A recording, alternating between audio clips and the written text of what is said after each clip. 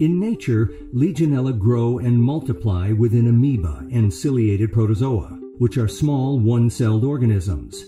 Here you can see an amoeba packed with Legionella. In addition to providing nutrients for replicating and growing Legionella, protozoa also provide a shelter protecting Legionella from adverse environmental conditions, such as extreme temperatures and chemicals like chlorine.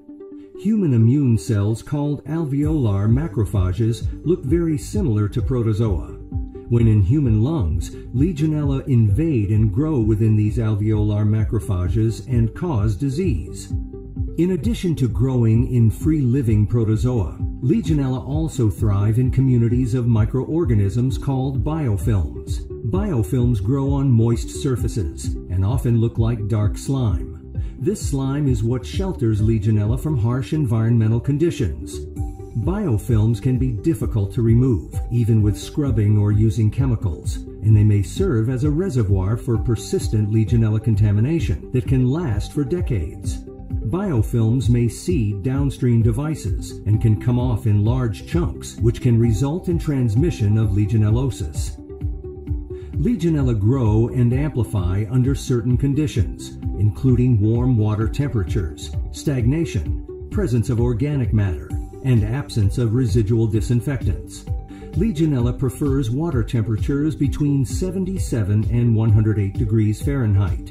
At temperatures below 77 degrees Fahrenheit, Legionella do not grow, but they also do not die.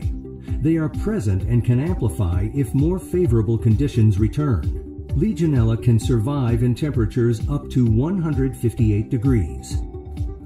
Water stagnation is important because it promotes biofilm formation. The presence of organic matter like soil provides nutrients for growth, a stratum upon which to build biofilm, and also consumes free chlorine in the water. Disinfectants like chlorine or monochloramine kill Legionella and are typically added to potable and recreational water. However, these disinfectants can quickly break down under certain environmental conditions, such as high temperatures or increased organic matter. It is important to keep in mind that because of the protection provided to Legionella by protozoa and biofilms, Legionella can be present in water even if conditions are not optimal for their growth. For example, they may still be present and can cause infection in water that is hot and chlorinated.